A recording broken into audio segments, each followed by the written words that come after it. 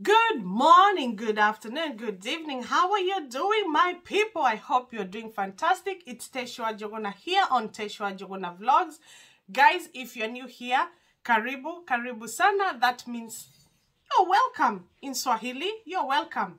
Get a seat. You know, here it's about learning. We learn everything UK, lifestyle, work visa, visit visa, how can you come in as a student, all those good stuff. You know, that's what we learn here. So with no further ado, guys, you know, for you and you that keep coming and watching my content, thank you, and I do not take you for granted. You have seen we are growing, and you've seen from where we've come from, so it can only be God and your generosity and your support, and let's continue doing that. And I promise, guys, I will not let you down.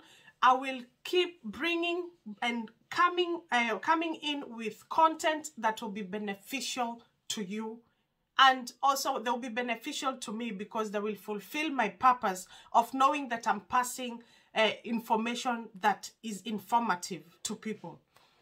So today, I would like to say, over the weekend, something happened, and which was a shame. And it was more of, there was information, and it is about a guy. That guy, of course, he has been asking questions, and finally he got a COS. But unfortunately, a small mistake, or a small mistake that made a small mistake, or a small error, or a small, like something small, cost him not to get the visa. And that's something very sad, because for you to get a certificate of sponsorship, oh my God, you've been applying and applying. You've watched probably Teshua Jogona vlogs, like I have like 150, so I would assume probably you've watched like 100 of them to be able to be in a position that you got the job. You went through interviews, you were shortlisted, all those, the company has sent you certificate of sponsorship. Jesus, you've done so much. So to come to a point that when you feel you're coming to a point that you should relax, and then you wait for the decision, and the decision is negative, you did not get the visa. That is sad. It's actually it eats me. It's not my visa, but because you people are my people, it eats me. It eats me, because we all want our outcome should be positive. But anyway, I want to say everything happens for a reason. And sometimes things happen so that ourselves we can learn and we don't do the same mistake. Yeah? So, this is what happened. Remember, when I say that the government requires you to have £1,200 in your account for maintenance, yeah? But you can get away with that if your company or organization that you got the job from, they say that they're going to finance you, or, you know, pay for everything and maintain your food and everything. However, they might say it verbally, but remember, they need to show it on paper that they're going to do that. So on the certificate of sponsorship, they should tick that to make sure, like ticking, and you know, it means that they have agreed. You get it? So what happens is they left it, which it wasn't like a intentional mistake. Yeah, it wasn't an intentional mistake. Remember, everyone is learning from these things, and that's why when I come, like I've said this, I've passed this information. if you're lucky to get the certificate of sponsorship, you will remember what Tesh said. So that even when your certificate of sponsorship is sent to you, you will be there looking at the box. They ticked this, they ticked this, they ticked this, they ticked this. And you will remember that there was something about if they're going to take care of all your needs. So they need to tick that box. So they did not take it.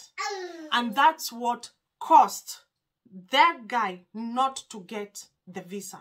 So remember, you have certificate of sponsorship does not guarantee you getting a visa. But this is because sometimes it's a very small mistake that can really, really cost you.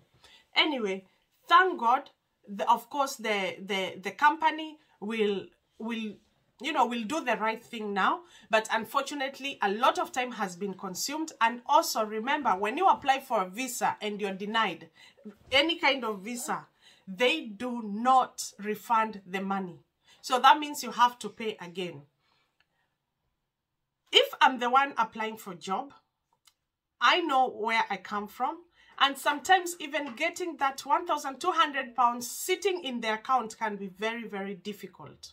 But me, I would love to say that regardless if your employer says that they are going to do everything for you, I'll also urge you, my viewers, to still meet that criteria of having the £1,200 in your account for the last 28 days. Yeah? So you can see, in my case, I would like to say that the good thing about the UK immigration, it's not influenced by anything. And that's why I keep insisting that the person that is giving you certificate of sponsorship and the person that is giving you the visa, they're like this. Very different people. And they cannot be influenced in any way. Yeah? It's you meet the needs of employment, and then you take all your paperwork, which will be the because you're coming here for more than 6 months, then you need to do your you have your TB certificate, you have your valid passport, you have your English proficiency, you have all those things together, then you take them to the visa immigration. You can see how different it is. So the visa immigration, it will do their job, and then make sure you've met their own criteria for you to get the visa. So what I want to say is, please, please, please, all the paperwork, even the paperwork that you've been sent by your employer, read them carefully.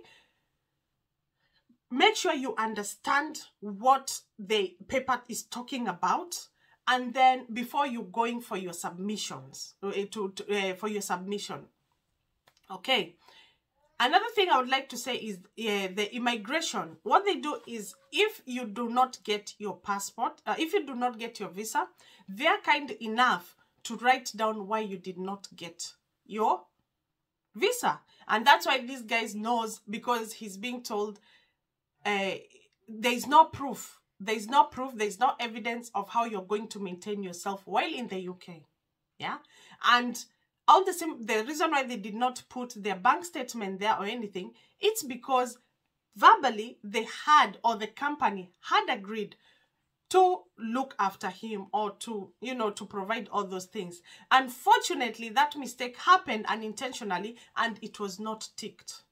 So it cost the guy the visa, but he had everything. And wherever you are, I wish you all the best. It shall be well. Everything happens for a reason. So I would also want to say, like my case, I've been in the UK for more than a decade now, but my first visa, I was denied. Being denied, it doesn't mean it's the end. Or being denied, it doesn't mean that it will not happen. No, no, no, no, no. It's just a matter of time, and it's, some things happen so that, you learn about something, or it is what it is. And also your level of, your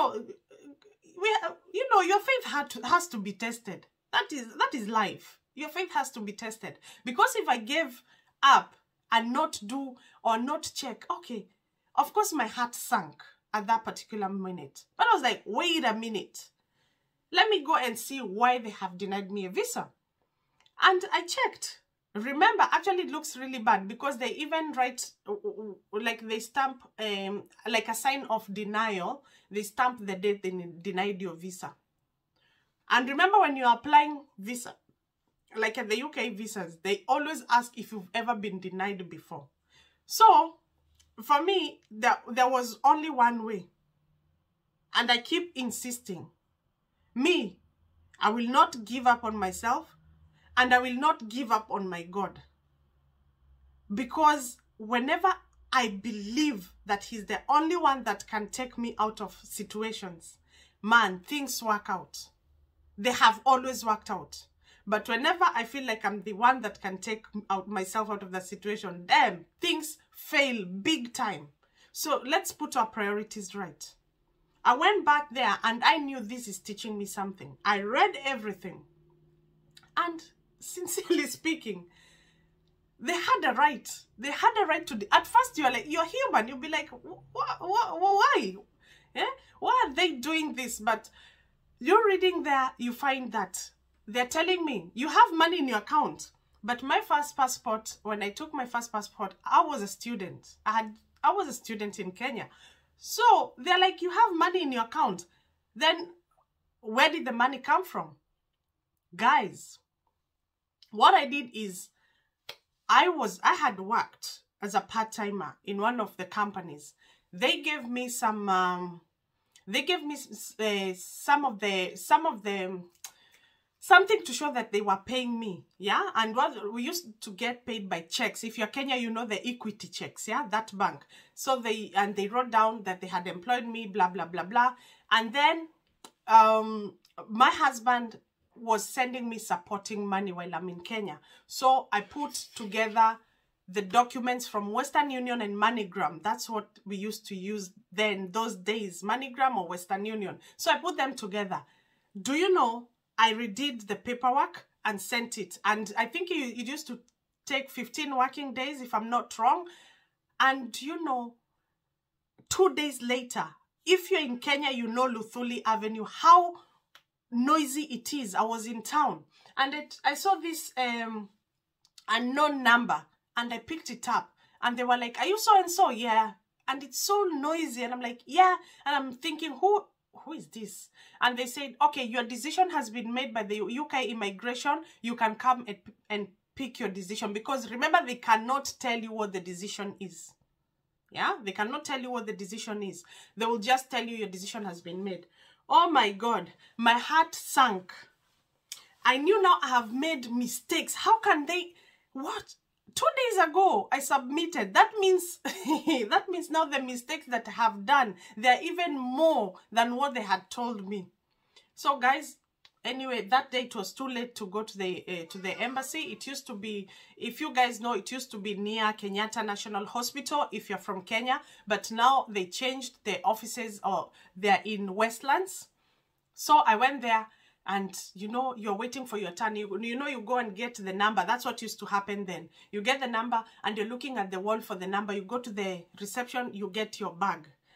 And I felt, this bag is a bit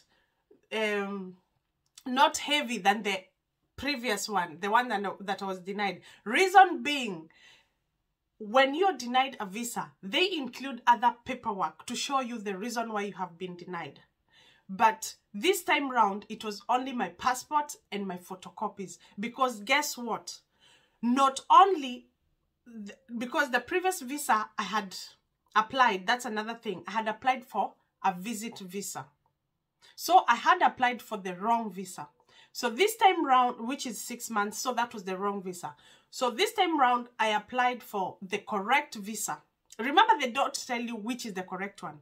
They will just tell you the visa you have applied is not the correct one, considering what you're going to do in the UK. So I did my homework. I applied the correct visa. Remember, the difference is that time the visit visa was 6,000 and the visa that I was applying was supposed to apply was 28,000 Kenyan shillings, which at the moment I hear that visa is way above 1,000 pounds at the moment. So you can imagine when it's been a while. So anyway, I applied for the right visa. Guess what? Guys, I could not open the envelope. I took a matatu, or the public transport, you know what I mean, if you're from those ends. I went home, I could not open it, and then I waited for someone that I trust. We opened together, and guess what? I had been given a 4-year visa. So guys, and no for the first time does not mean you can never get it. Check why you were denied, and again, if you can correct the mistakes that will, because UK, they make sure that they will look for all reasons not to give you. So look for all reasons for them not to, they will not deny you. Even if it means writing a letter to prove something, do it. Or evidence, because at the end of the day, unless it's really necessary for them to call you for a sit-in interview, when you submit your paperwork, that's what there is to consider. You're not there to say, oh, I reached there, oh, I can speak English. No, it is what you have submitted. So do your best. Whatever need tick, whatever need signing. Someone said they were denied a visa because of not signing their invitation letter. But you know, this is something that people take for granted. If I invite you, you should also write a letter to say, you know, yes, I have received an invitation from Tesh, and if all goes well and my visa process is successful, I'm happy to go and visit Tesh and you know, and see this and this. It shows that you agree. It's not like I'm ferrying you from wherever you are by foot. Like, you are agreeing, you're happy to do those. Those are the things that they look, but people take them for granted. So guys, I hope, oh God, it's gone almost 17 minutes, but I hope this video helps someone out there. If you have any questions, please do not hesitate. Do not, you know, comment down below, ask the question. Go to my IG, it's Teshua Jogona. And I make it very simple. Nowhere, I haven't changed names. On Facebook, it's Teshua Jogona, so that you can get me anywhere. If I don't answer, I always go. I try my best to go through them, but I will get to them at some point, guys. And if you put on the comment section, mostly like when the video is new, yeah, I take time to reply to most messages, so I will see your question. Until next time, guys, be kind and please stay safe. It's a lovely day. It's a really, really lovely day. Sun outside.